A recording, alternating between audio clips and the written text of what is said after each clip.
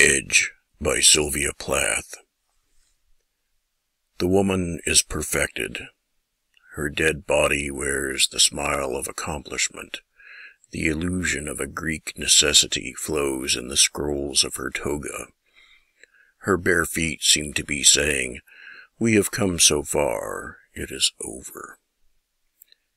Each dead child coiled, a white serpent, one at each little pitcher of milk, now empty.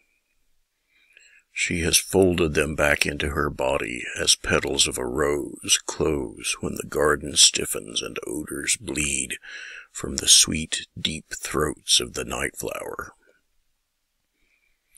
The moon has nothing to be sad about, staring from her hood of bone. She is used to this sort of thing.